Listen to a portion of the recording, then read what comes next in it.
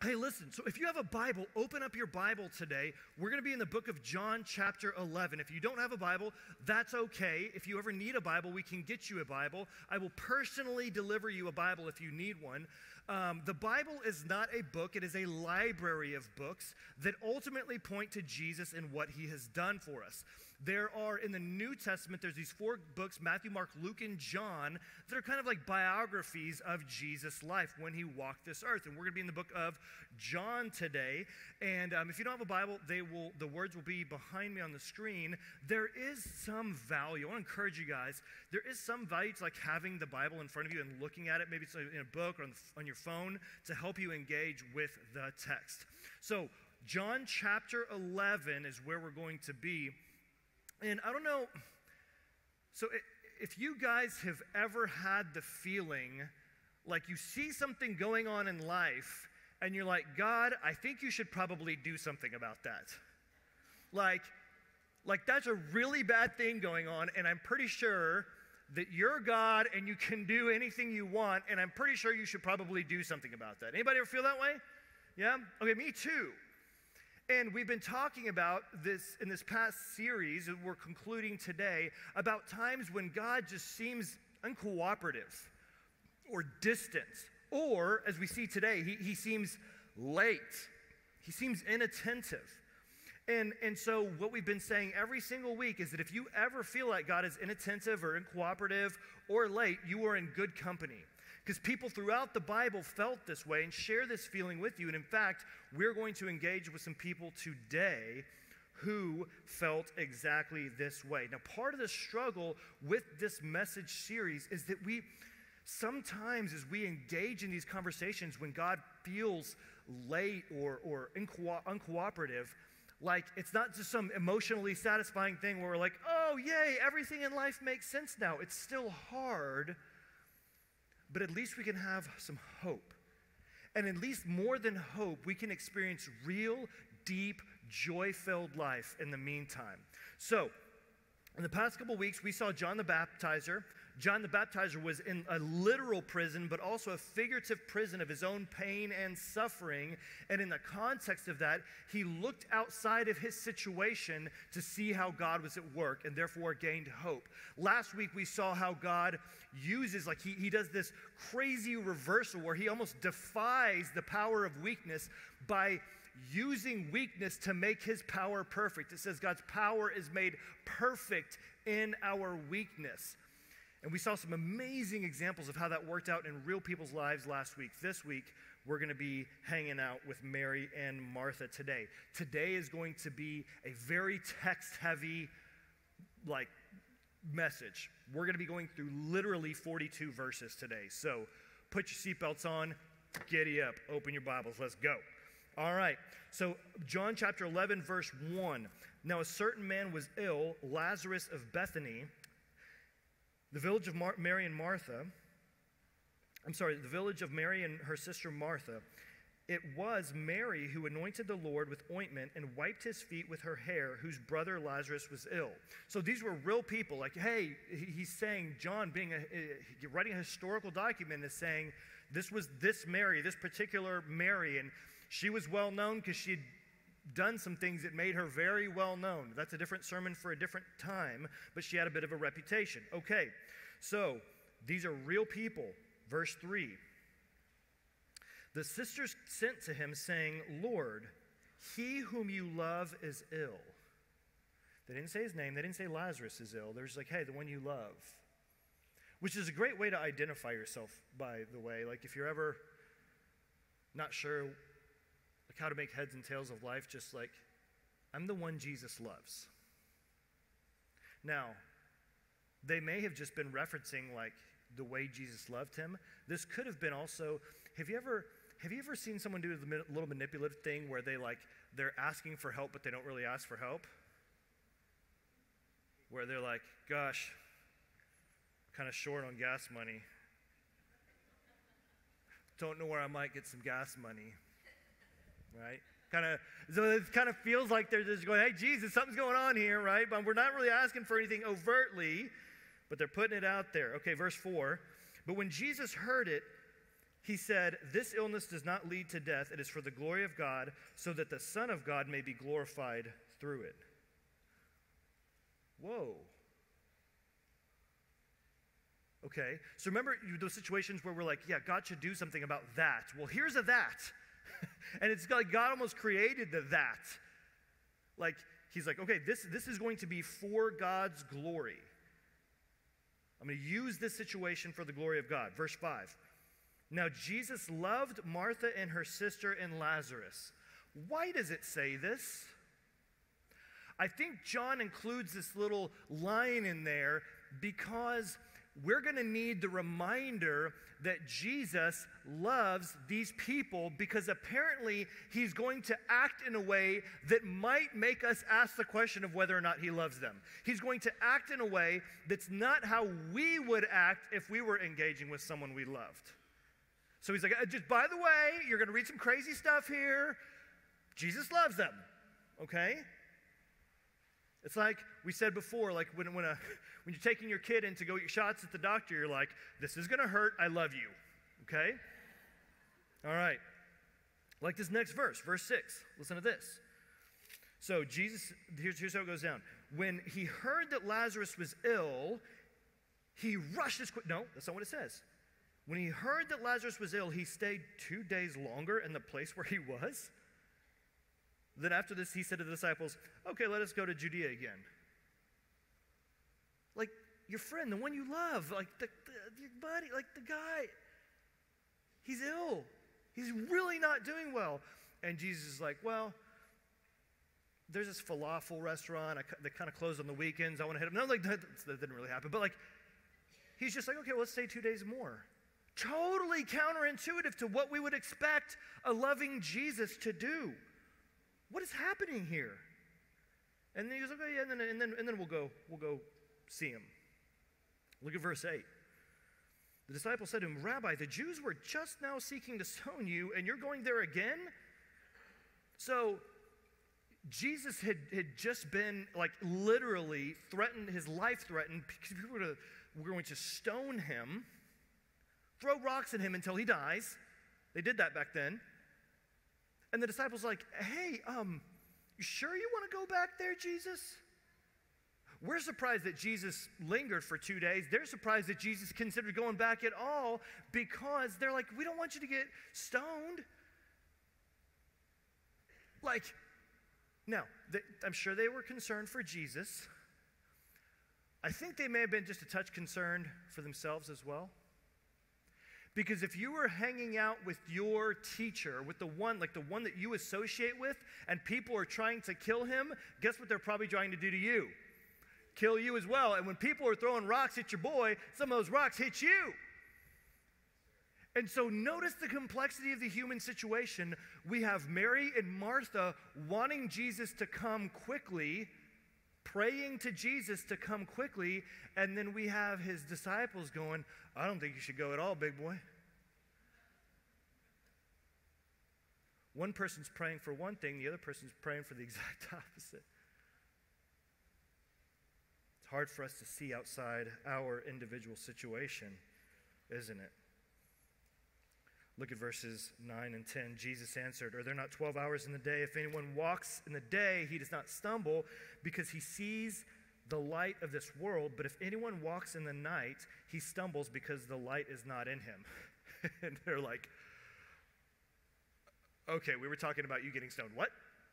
So again, Jesus, to see what this means, just a few chapters earlier in John 9:4, Jesus had said, we must work the works of him who sent me while it is day. Night is coming when no one can work. As long as I am in the world, I am the light of the world. So Jesus, in other words, is saying, hey, look, I'm only here for a short time.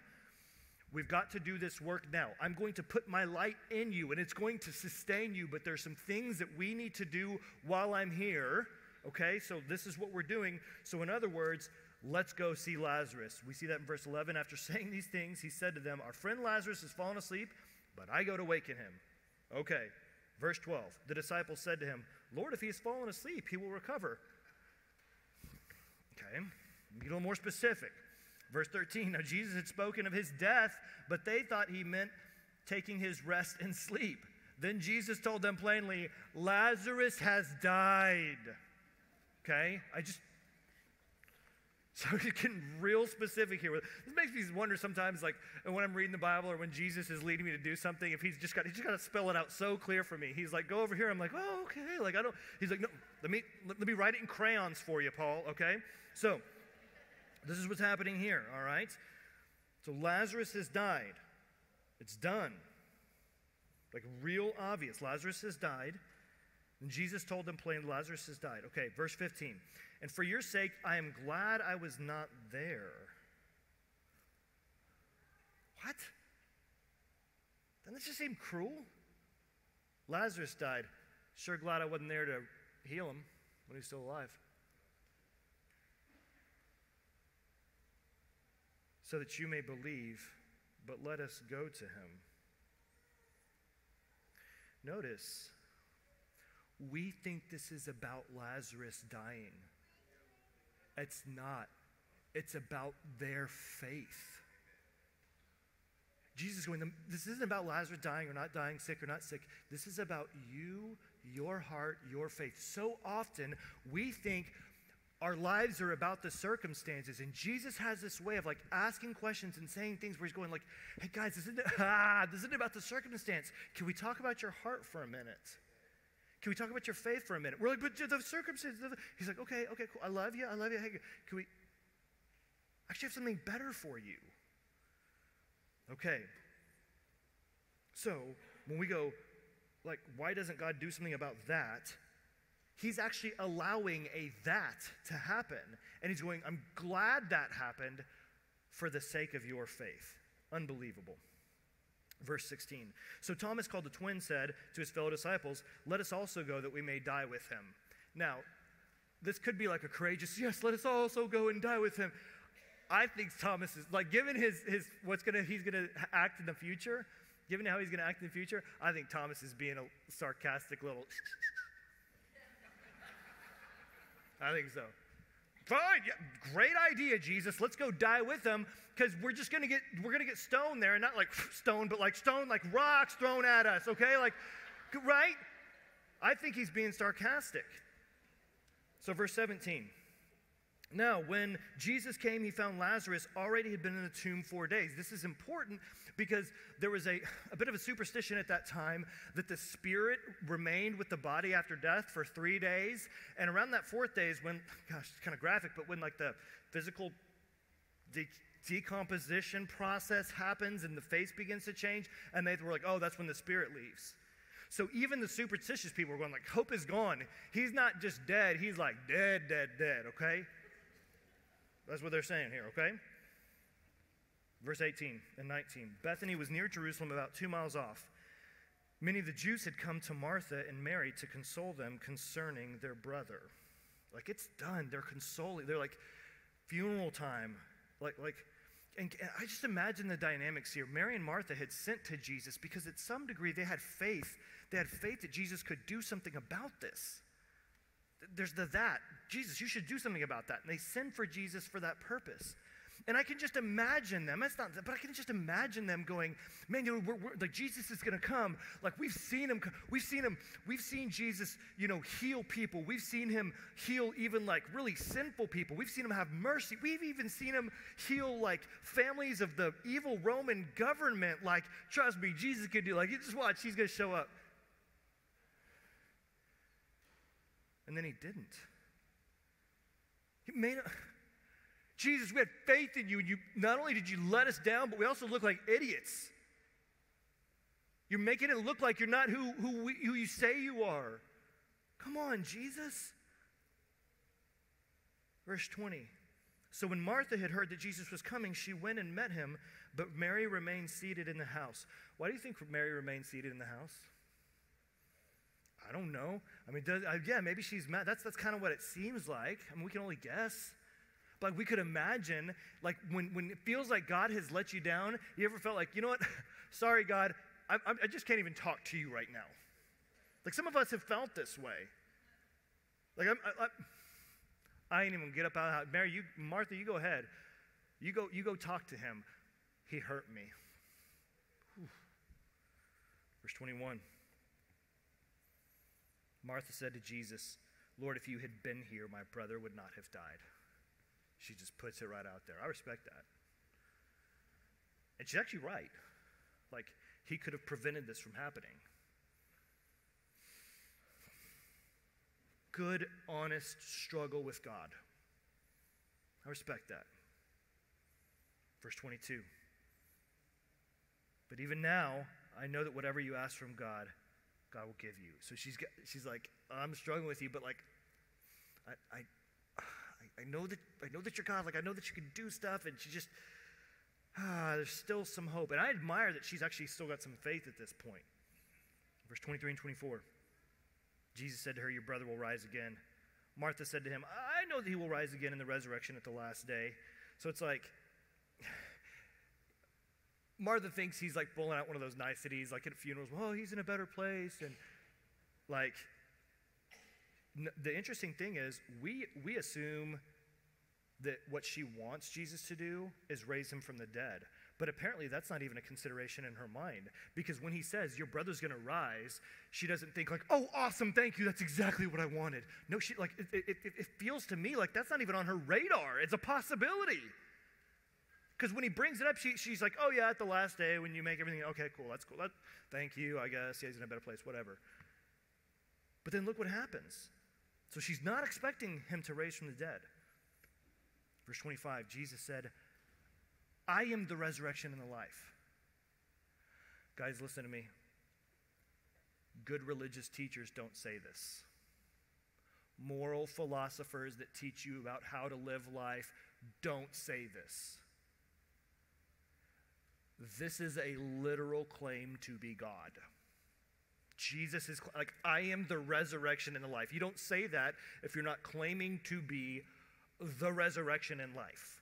This is a claim to be God, the way to life, the creator, the author, the sustainer, the renewer, the giver of life. Whoever believes in me, he says, though he die, yet he shall live. And everyone who lives and believes in me shall never die. Do you believe this? So the Greek grammar here is super strong. He goes, if someone believes in me, it's like a double emphatic, certainly, sure as all get out, won't die. If you believe in me, you don't die. We know that Jesus, how does he reckon death? It's just sleep. A little night-night. A little nappy-nap. This is what I've conquered death. This is an immense claim here going on. This is what Jesus says. Death might get a brief moment of glory. Seems like death is going to have its way, but I will not let death have the final word. I will not. Did you hear that question at the end of verse 26? Do you believe this? Like hey, Martha, with all that you're feeling right now, feeling like I've let you down, feeling like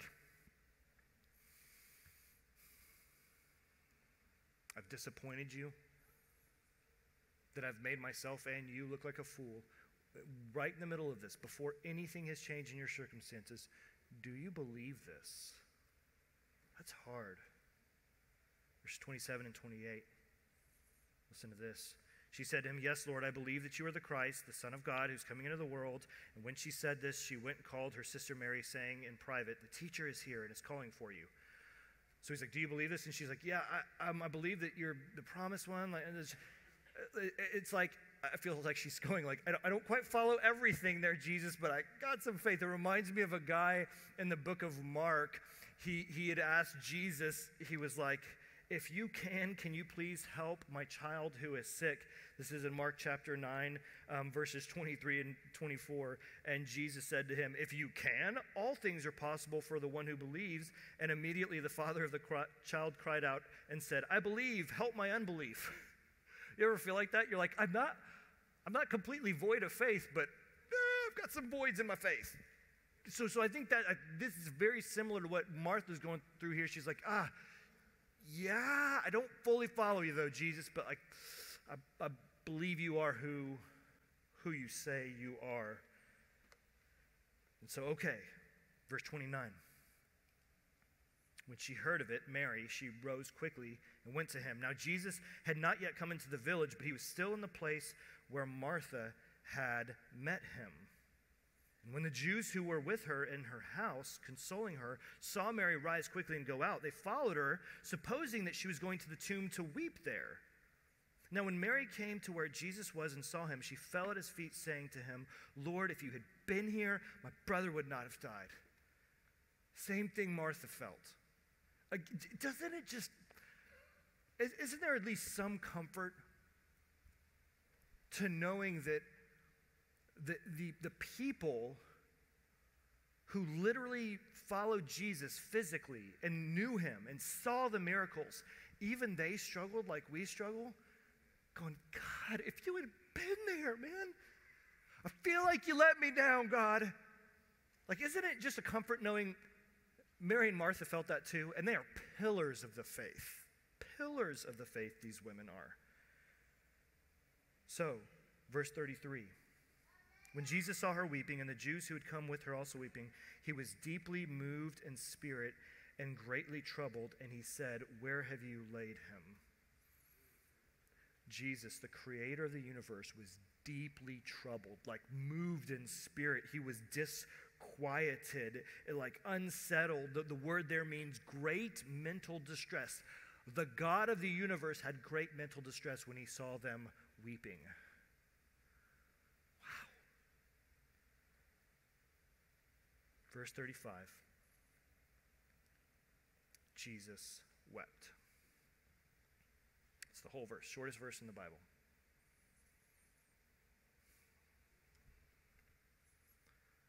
I think there's a great comfort there too. The times in our lives where circumstances are such that we're going, it's not supposed to be this way, God. It's not supposed to be this way. Jesus weeping to me says, I agree. Jesus is going, you're right. It's nuts. Like Jesus weeps in the face of death. When he sees death, he just, when he sees where they laid him, he can fix the whole thing. And so when you are in a situation where you're going, God, it's not supposed to be this way, there's a high likelihood that Jesus is right behind you going, I agree, man. I agree. And I'm weeping with you.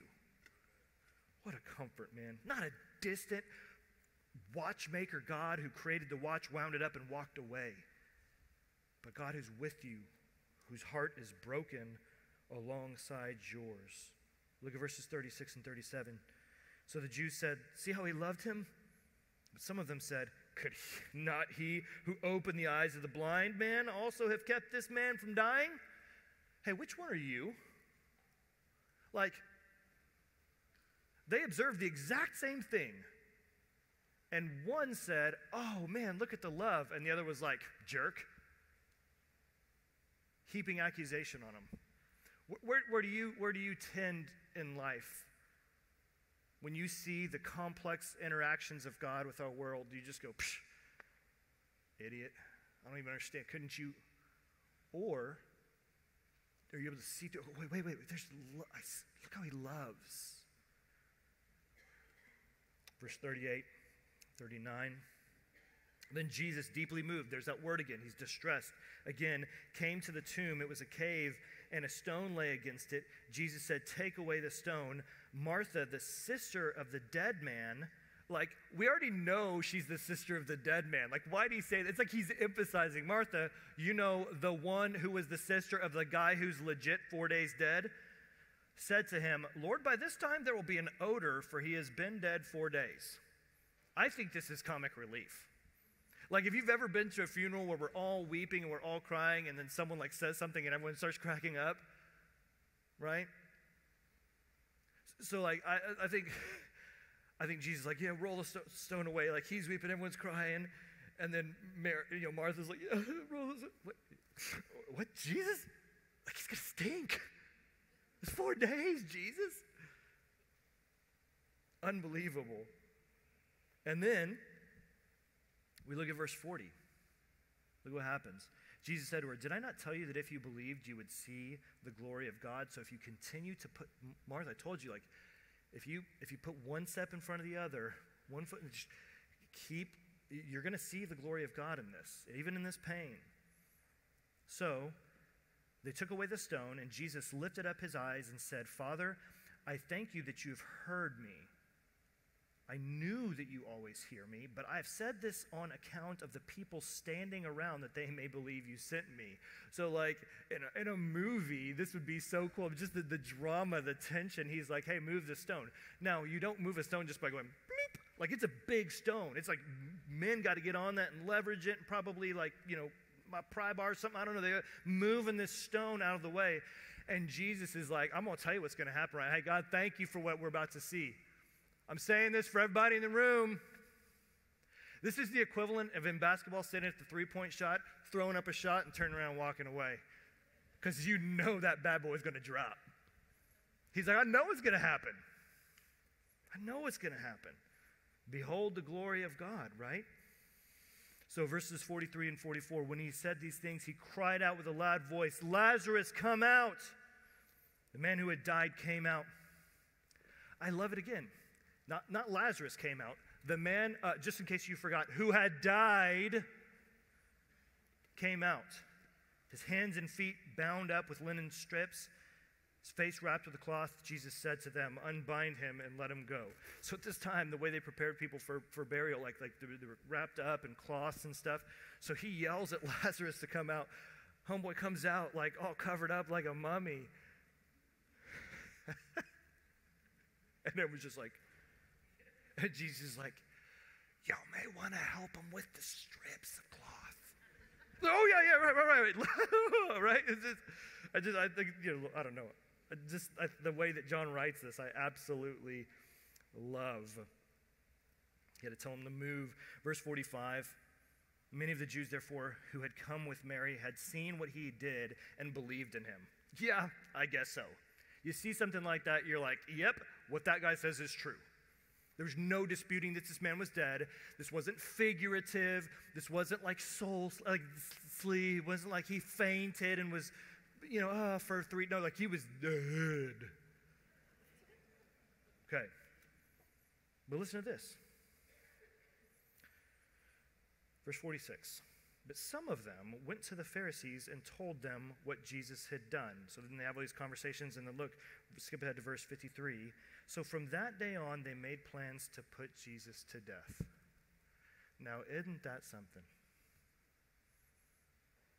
They didn't dispute what he had done, but they refused to see him in it. They refused the gift that he had for them in it. They refused to see that Jesus loved them too. Remember when John gave us a little reminder, like, oh, by the way, Jesus loved them. Yeah, they didn't get that part. Like, I think we can all agree that we are finite human beings. Like, there's so much in this world that we don't see and understand. Like, I think we can all agree on that. And maybe you might even agree with me that, like, for me, so much of this, I would say the most consistent distress that anyone causes in my life is myself, and it's the distress that comes from my own thinking, my own false narratives, the way I perceive things, the way I respond. Like, that's where probably most of my distress comes from. Like, there are legitimately bad situations that cause me distress, but the way that I deal with them often gives me more distress than, right? And so am I willing to at least consider that maybe I might trust God's ways instead of mine, given the fact that I get so much wrong all of the time? Like, am I willing to consider that? Let me ask you this. So I think we covet a big miracle like this. Like, we want a big miracle like this. Would we still covet it? Like, imagine if Lazarus would have been raised and then died again like 5 minutes later. Would we still think it's cool? Okay. What about if he was raised, but then he died like half an hour later? Is that still cool? Okay. What about if he was raised, but then he died like a day later, or a week later, or 2 weeks later, or a month later, or a year later? Like, here's what I'm trying to tell you guys. Lazarus died again. He died, like his family would have to mourn his death again. the miracle was not about the miracle. The miracle was about a greater hope that Jesus was bringing, a full and eternal life. And life that is eternal, but that begins even now. In fact, the miracle of raising Lazarus was too small. If someone would have asked for that miracle, they would have been asking for it would be too small of an ask, because it wouldn't solve the ultimate problem. It would have been too small of an ask because it would have fixed only the situation that was in front of them. But God can see more than what's just in front of us. Sometimes the miracle we want is too small of an ask because we're asking for something that will only fix what's right in front of us. And God says, I have a greater hope for you, a more lasting hope for you. Apparently, we need something more sometimes than the miracle we're asking for. So, I've said it before, I'll say it again. This is how I think we can look at it. We live in a broken world. And the only way for God to take all of the brokenness out of the world would be to take us out of the world, because we're a cause of some of the brokenness. So, besides that, I guess he could also just make us unthinking robots where we can't make choices and can't choose bad things, but then we still have that whole issue of death. The only other thing he could do is just come and make it all new, and he goes, that's what I'll do. Jesus, God himself, comes to this earth and took away all of the things in our lives that bring brokenness, and all of the things in the world that bring brokenness, he took on himself so that he could make all things new one day, new heavens, new earth, and he came to this earth, gave his life so that he could ensure that you could be there and I could be there with him. And in the meantime, he says, I want you to know that when you are struggling and you're going, gosh, it's not supposed to be that way, I agree with you. It's not supposed to be this way, and that's why I've come to make all things new. And in the meantime, I'm going to show you glory that will actually give you hope, give you meaning of life, give you fullness of life now and even through eternity. Because he had told them, I want you to see my glory, because there's actually healing that happens in that process. And as we learned last week, he does this great reversal where he takes the weakness of life, puts it on its head, does a huge reversal, and defies weakness by working power in weakness so that we can see his glory and experience a taste of life on this side of heaven. This is what he does for us. So, when you are going through a time where it seems like God is late, he's not showing up. Well, Jesus, if you would have showed up, then when you're going through a time like that, let's do at least two things. One, identify your frustration and be honest with God about it. Might help to be honest with some people about it too. Yeah, it would. Be honest with God. Mary and Martha were. God, you didn't show up on time. Be honest with him. And then pray a prayer something like this. God, help me to see your glory and believe that you can bring some life into my situation. Help me to see, like Martha was going, I believe, but I don't fully see it. We go, God, help me to see your glory. Help me to see your working glory, even through this weakness, so that I can believe and trust that you've got some life for me in this situation. And it will be greater than we imagined. Jesus brought about something that Martha hadn't even imagined could happen. And he can do the same for us.